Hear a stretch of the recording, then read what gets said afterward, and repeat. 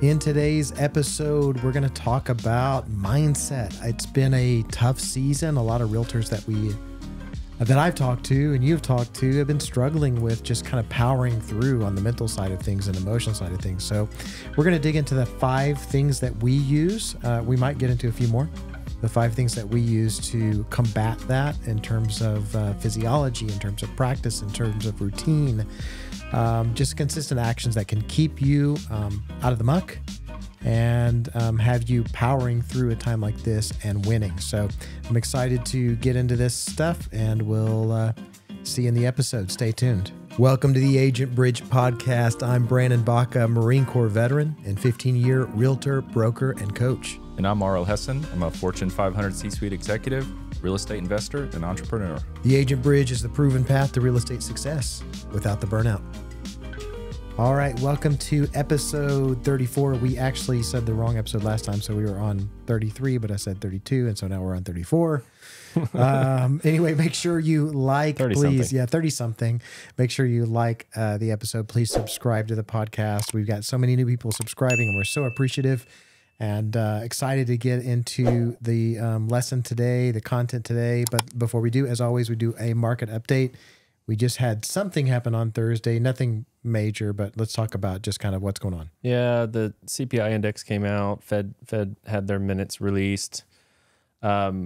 They paused the rate hikes. We were kind of hoping they were going to say no more rate hikes, period. Mm-hmm. And I think that would have helped rates out quite a bit. Mm-hmm. We didn't hear that. We heard that it's a pause.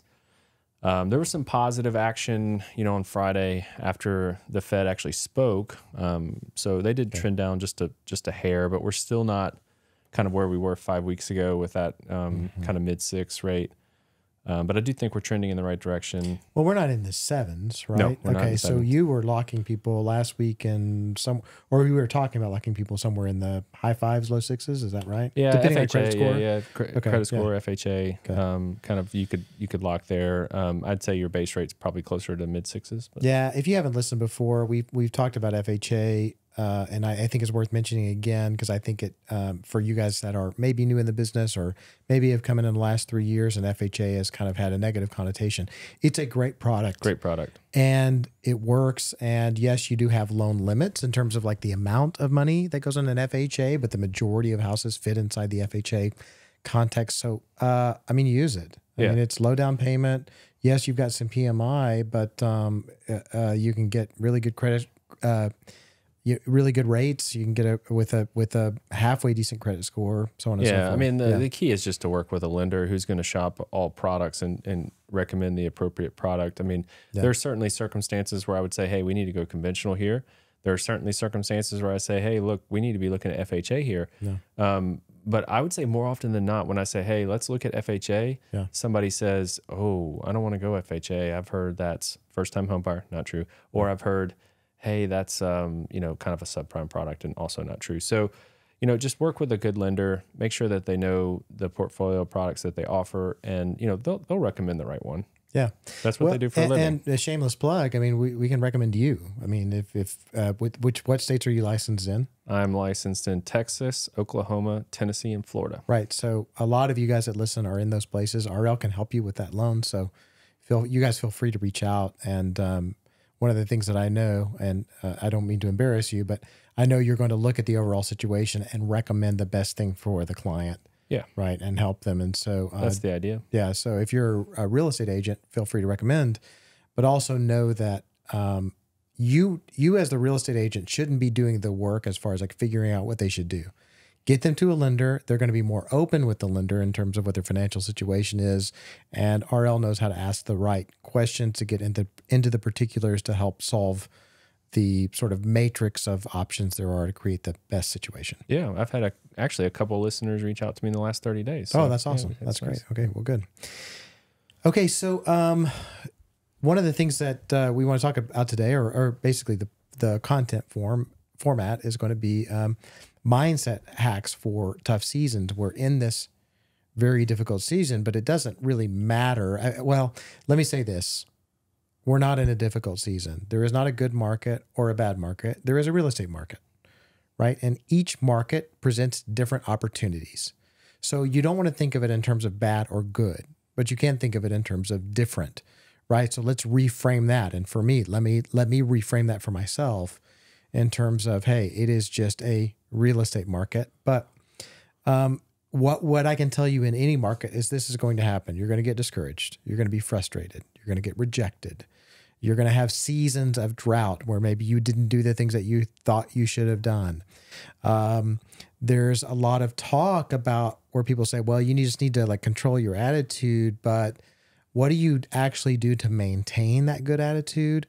And what are the habits that are going to keep you going and even cause you to thrive in a down market?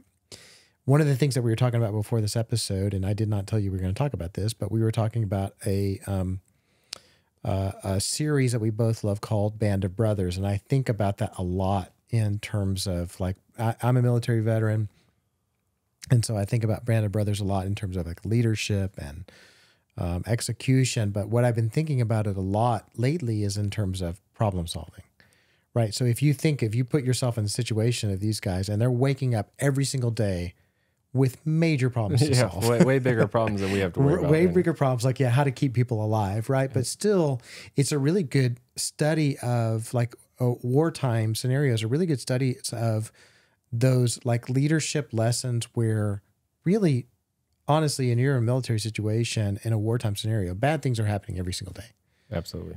Right. And the reason that I wanted to frame it that way is because for you in your life, right? If you're a listener, I already know that 75% of the stuff that comes in front of you every single day is perceived as negative stimulus, right? That's just the way that your brain works. And so, really you are at war with your mindset every day.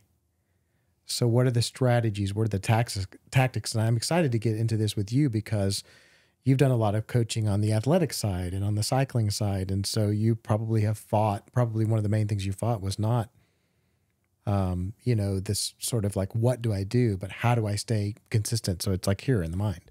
Yeah, absolutely. Yeah. And why do you think that those guys are such great leaders? Because they have so many life experiences. They have so many experiences of different situations that they have to work through and make decisions in. And that's similar to what you're saying about different markets. Like it's not a bad market or down market. It's a different market, and it's going to make you a better realtor. If you want to pull the positives from this, look at it from the standpoint of, hey, look, I've worked in a seller's market. I've worked in a buyer's market. I've worked in a market where it's kind of in between. I've worked in down markets. I've worked in up markets. This is all going to make you a better realtor. Yeah, absolutely. This isn't happening to you. It's happening for you. And the people who can kind of dig in are the people that are going to really thrive when things turn in the opposite direction. And so this market will make great realtors. And so I want you to make a decision as a listener to say, hey, look, this is the season that's going to make me a great agent instead of being a victim. And more importantly, it's going to make you an agent that can survive in any market at any moment. Because, last couple of years, deals came differently. Some people say they came easily. Maybe that's a way to describe it, but they definitely came differently. You found clients differently.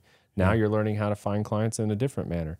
And 2 years from now, it may be different yet. So you're always trying to learn, how am I going to incorporate the things that I know about being a good realtor into my business right now to find me clients in this market, whatever it may be. Yeah, I always carried a sense of pride about this. And people ask me, like, when did you get your real estate license? Well, 2008. And they go, oh, man, what a great time to get your real estate license.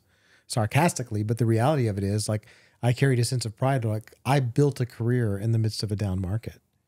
So for you guys that are listeners, it's like, just you in the future are going to carry this time as some pride in your ability to survive and thrive in a market like this. The one thing we know about real estate is the market today is not going to be the same as the market tomorrow or the day after that. It's always going to be different. You're going to have to learn to navigate it.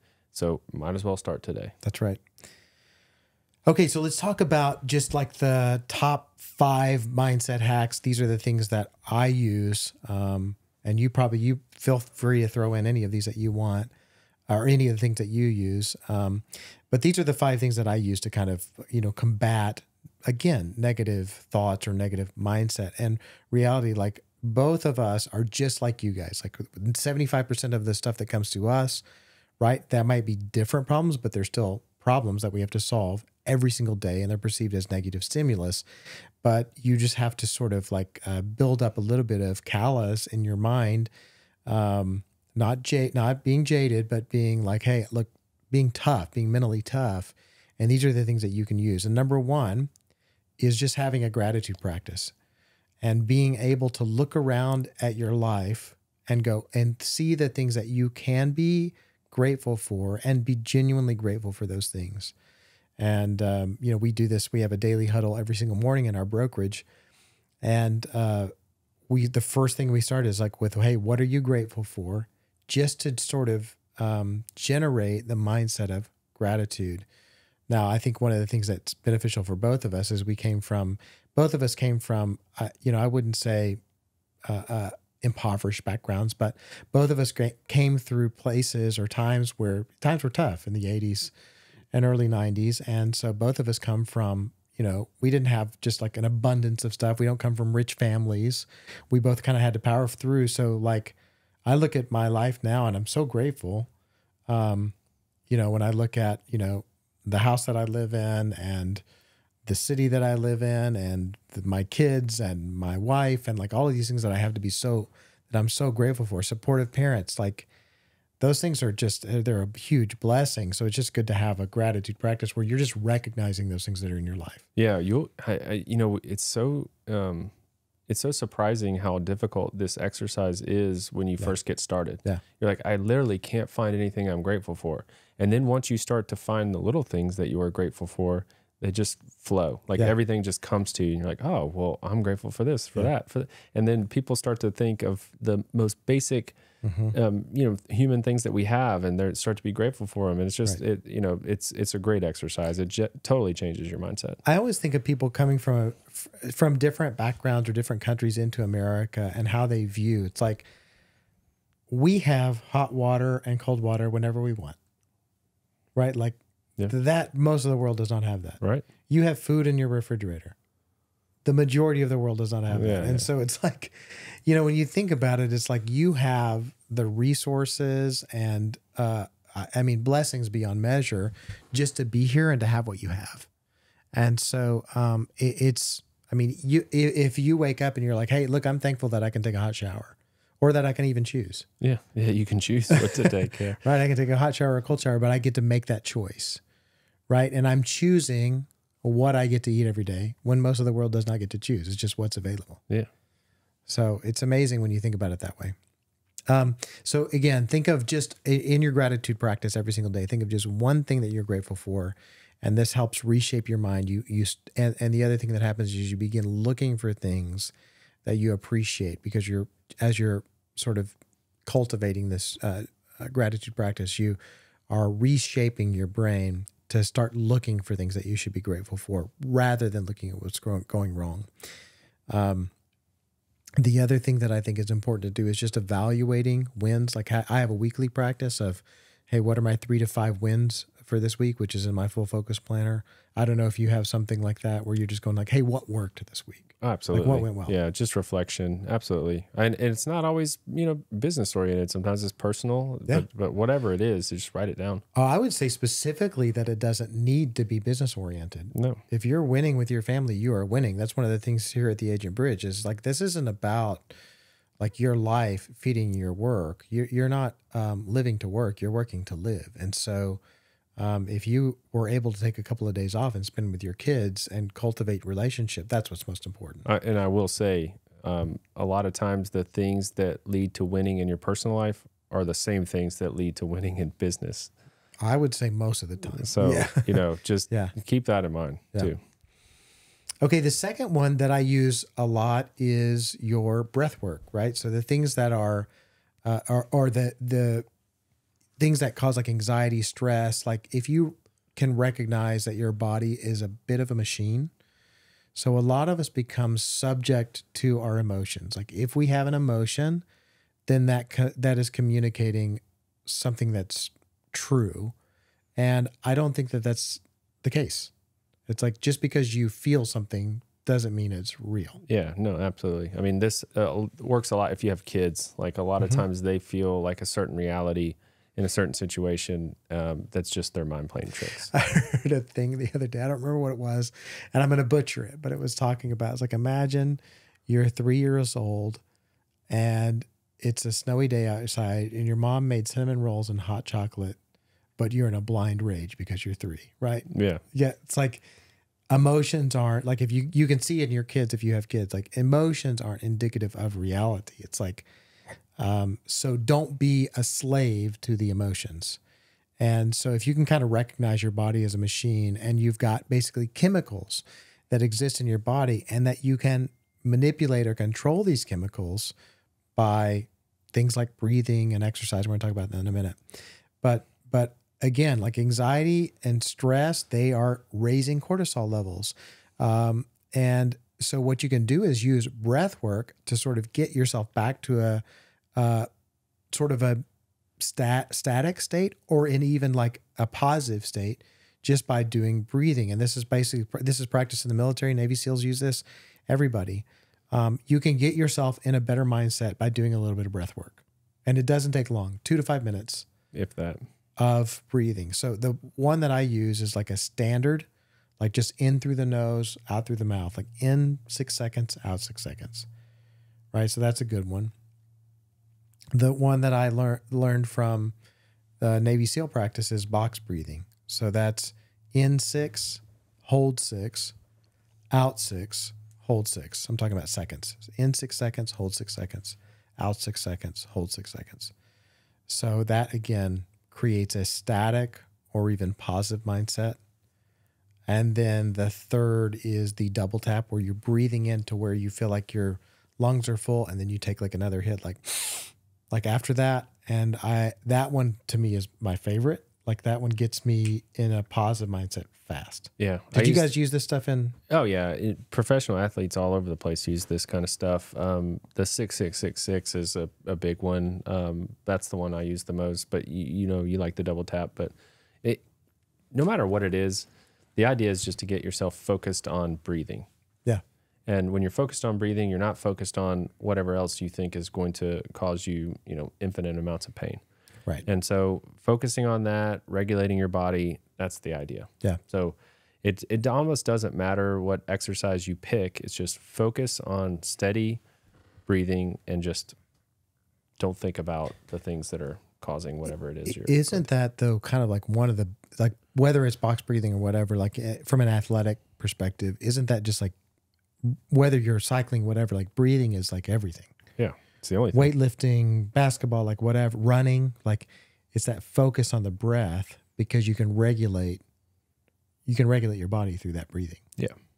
So again, like seeing your body as a machine and then going, okay, well, like, if I have this negative emotional state or something that's come to me that's negative, I can reframe it. I can do a little bit of breath work to see what I really think about it and give myself some time to think about it.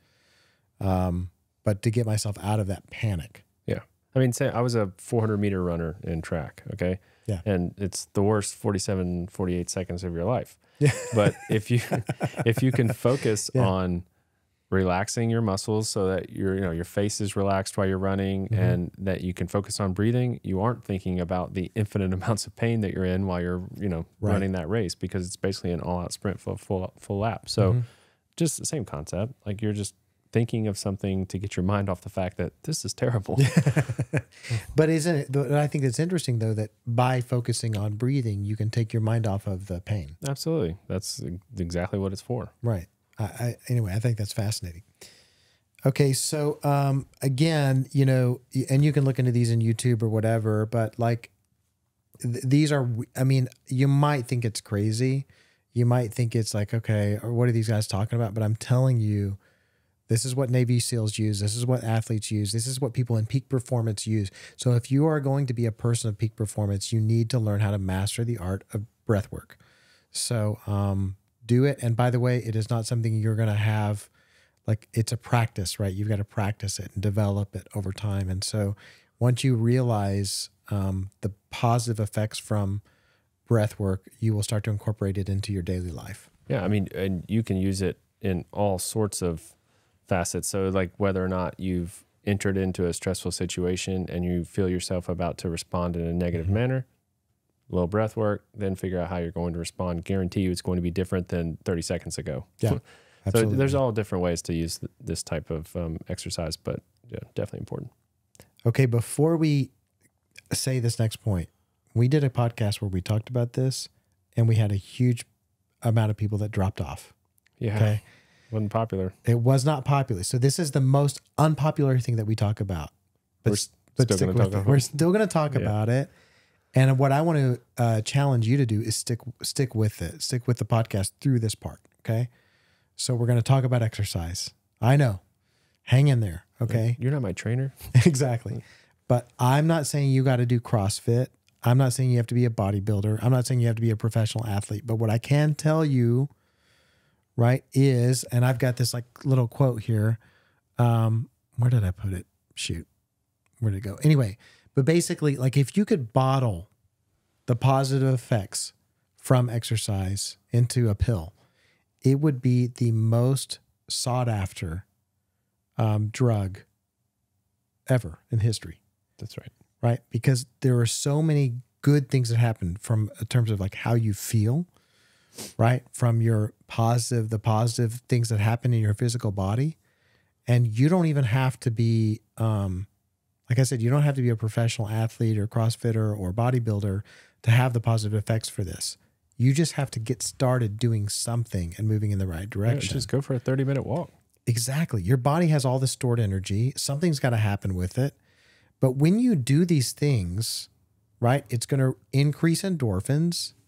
It's going to regulate the cortisol hormone.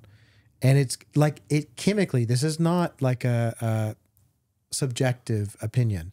This is factual. It will make you happier and decrease your stress. It makes you chemically more able to experience joy and positive feelings. Yeah, I think these days people associate exercise with the CrossFit or with something extreme, and it doesn't have to be that. It can be walking is proven to be a fantastic form of exercise. You can get out there, do a 30-minute walk. Yeah. One time a day, twice a day, whatever you think you need, but right. Fantastic form of exercise, and it's not something that you're going to kill your body doing. Yeah, and it's just, I mean, that blood flowing in your body is just going to help you feel better. And I've had a couple of mornings recently, so I'll walk for about 20 minutes and then run for about 20 minutes. And I've had a couple of mornings where it's like you just don't want to get out of bed and you don't want to do it. And it's like it's cloudy, it's rainy, whatever, or you're tired. And, you know, I've kind of like forced myself out of it. And then without about 10 minutes, I'm like, I'm so glad that I did this. So if you can just make it through 10 minutes of discomfort, your whole day will be improved. Yeah. And then you've accomplished something. Yep. But the other thing is like that exercise of doing something you don't want to do is going to be incredibly important because it incorporates something called activation energy. And that activation energy is the thing that you use to have positive change in your life, right? Like that getting your butt off the couch, getting your butt out of bed, like that activation energy is the same energy it takes you to do something uncomfortable in your business. Yeah. And so it's like, it's practice. It's basically, you are getting a rhythm or momentum in your day by doing the thing that you don't want to do, which by the way, our work is like doing things we don't want to do. Yeah. The first 3 weeks is the hardest. It's getting in that routine of I'm going to get up or at night or whatever it is, whenever I'm going to exercise to get my walk done or my run done or this or that done. Same thing with, lead generation. We want you to do it from 9 to 11, somewhere in that time frame, 8 to 11, something like that. It's difficult to get in a habit of doing that every day so that you make sure your pipeline's full because people, start to think, hey, I've got 2 deals going now. I don't need to do lead gen for the next week or 2. Yeah. And that's the minute your business starts to fall off. Just same with exercise. You quit doing it for that week. You're like, I feel pretty good. I've been exercising for a month now. Take that week off. Guess what? It's going to be very difficult to come back from that. So it's getting in a routine. It's getting in a habit. It's doing the thing you don't want to do so that you continue to have success. Can I say one thing about, that sort of practice of activation energy and getting that state and doing lead generation and building a pipeline? Here's the best thing about building a strong pipeline by daily consistency, which by the way, If you were to ask a room full of 100 people, what do they need more, consistency or training? What do you think they're going to say? Consistency. That's it. Yeah. Right. Like the whole thing is not in your, because I mean, real estate agents are notorious for that. We need more training. We need more training. We need more training. No, like you are going to get the training that you need from being out in the field. Okay. Now, I'm not saying that real estate agents shouldn't be trained, but you're focusing way more like something magical is going to drop out of the sky. And the reality of it is the training you need is going to come from interaction with clients. Like you're going to get so much better training from even screwing it up and not knowing what you're doing than from, sitting in a classroom for hours and hours. You know, it's funny in the corporate world, one time we surveyed a couple of different departments about what they felt like they weren't getting from the executive leadership team. And I want to say it was like almost 80% of the people said training. Same as what you're saying about realtors. 80% of the people, some odd, 80, 85, something like that, said training. So we implemented a plan to provide ample amounts of training. We spent a lot of money. I want to say we quadrupled our training budget. We poured training out there, and then we re-polled everyone a year later. And no one said training anymore. They said, oh, I started the training, but I never finished it. Or I did this and didn't do that. And because we noticed, obviously, that nobody was utilizing the training that they said that they so desperately needed. And it was because they said, oh, well, I did one class, or I did this, or I did that, and I just didn't continue. That just speaks to the consistency. So it was so funny because like I was listening to a podcast yesterday where it's called The School of Greatness with Lewis Howes, which is great, but he was interviewing 4 different Navy SEALs. One of them was David Goggins, which if you haven't heard of him, go look him up. He's awesome. He's a funny guy because he's considered to be like the toughest man on the planet, been in every like special operations school in the military. But he was talking about like his job for a while in the Navy SEALs because they kept having a bunch of guys like flunk out.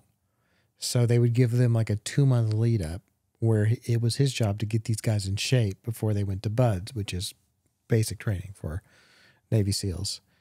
And he said the numbers he's like, these guys I had them in shape. They were physical studs. And he said, and we got them in there and the failure rate didn't change. And he said, so all we had was really in shape quitters. So it's the same thing that you're talking about. It's like, we can give you training all day long, right? As a matter of fact, everything that you need to know is in the last 34 episodes of the Agent Bridge podcast. Yeah. Everything that you want to know about how to succeed in real estate, minus maybe a couple of like nuances or details. Okay. But like the major concepts of success in real estate, we've covered. Yeah, for sure. So it's not in the training. It is in the consistency. It's the people who will pick up and do the work every single day, regardless of how they feel. And so what we've taught you earlier is like, you can control how you feel through the exercise, which hopefully you guys didn't drop off, through the breath work, and through cultivating that gratitude. So, again, take advantage of that activation energy, build that skill of consistency. And by the way, if you're the person who's like, I'm just not a consistent person, or I'm not a disciplined person, let me just challenge you. That is a limiting belief. It's a skill you haven't developed, but that doesn't mean you are not that person. That's right. Right. So stop the BS, right? Like stop saying like, I'm not as disciplined as so-and-so. You can develop work ethic. You can develop consistency. You can develop discipline through consistency, through correct action built over time, which builds confidence, right? If you challenge, like just go after the things that you're scared of and challenge the BS that you're telling yourself. Definitely a learned behavior. You can become more consistent. I love this quote. And again, this is a paraphrasing and I'm going to like butcher it, but I believe the quote is, the only difference between where you are and where you want to be is the BS excuses you keep telling yourself. Yeah. So stop giving yourself excuses, right? Which brings us into our next point, which is take action. Okay. Be a man or a woman of action. So much of our stress, so much of your stress, our stress and anxiety comes from just not taking action, from procrastination. It's like, it's the thing that I need to do. and I'm scared to do it, and I haven't taken action on it, and then it builds and it builds and it builds until the whole thing, like, it just crumbles on you, and you're just buried under this mountain of unfinished work. You've lost your confidence. And so it's like, be a man or woman of action. Stare down the thing that you're most scared of. Like today, the thing that you're like, you've been putting off, whether it's lead generation, whether it's the IRS, whether it's the bill that you're afraid to open, whether it's whatever it is, right? Take action, right? Go ahead and jump into it so that way you can start to solve the problem. Okay? Just any step towards right something that needs to be done, whatever that is. It just one. Like even like so many people, like they don't even know what the problem is because they haven't even taken the time or the steps to even just figure out what the problem is because they're too scared to address it. So just take the next right step and keep moving it forward. And what I can tell you is like, this is one of the things that like, I mean, even you've like challenged me a lot on this, like, because I think that, you know, I can be a thinker or a processor, but like just hanging around you take action on things so fast that it's changed the way that I like approach the world, where you almost never wait. You're like, you're like, it's like, you know, and I don't think there's anything wrong with being a thoughtful person, but sometimes that quote unquote thoughtfulness can, you know, brush up against procrastination, and you are not a procrastinator at all. You just like go for it. No, I don't like to procrastinate. I analyze, but I quickly try to make a decision and move forward. And sometimes that means you have to adjust. Yeah. Like, you know, you might move in a direction you're like, I could have done that a little differently. And we've done that. Like we've made a few decisions together. Of course. We're like, hey, this is the right thing to do right now. And then we've gotten into it and been like, well, maybe not, but we're going to start veering off a little bit and heading down this path. And that's okay. Yeah. Just like what we're talking about, it's worse to sit there and do nothing than to head towards a direction and make an adjustment. Right. So just doing something, I think, is ultra critical. Yeah. And I had a friend, mentor, who said, he's like, there's no such things as wrong decisions or right decisions. There's only indecision. It's like, you are never going to have all the information you need. And even if you feel like you made the most perfect decision, chances are that something's going to go wrong, right? There's a variable you haven't thought of. And so sometimes you just have to make a decision and manage the results. Yeah. And that's right. And I've worked for a lot of companies that were very, very large organizations, but they operated on, you know, quote unquote skeleton crews. Like they had small corporate offices, but, you know, huge budgets, huge payrolls, you know, huge revenue. And that forces that action. You have to take action quickly. You might have to manage the results. You might have to make changes, but you've got to do something. You've got to move forward. And that was just been instilled in me from the entire time I was working with those types of organizations. So nothing is going to happen by doing nothing, and things aren't magically going to get better. So the sooner you take action, the sooner you're going to solve the problem. And I was going to bring up like a quote here from a guy that today, his name is Aaron Drussel.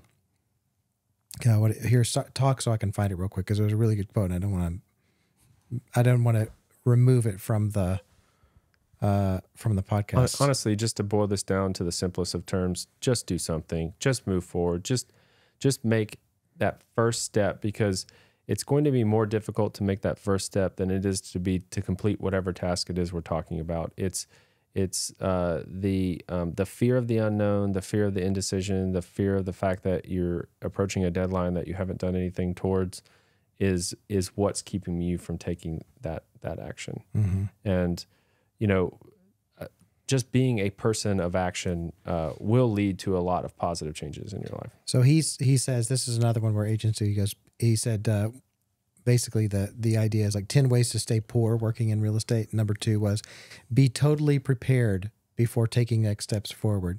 He said, getting ready, to get ready, to be ready, to get ready, but never moving forward. It's common for people to get overly obsessed with perfection or complete competence before ever being willing to take a step into the unknown. It's like a person who always is stretching out warming up or watching game film, but never steps into the arena to participate because they just don't feel ready and don't want to mess up. It's just like agents. Agents will say like, oh, I went through real estate school and I don't know how to write a contract. I don't know how to do this. I don't know how to make the calls. And all of that's true.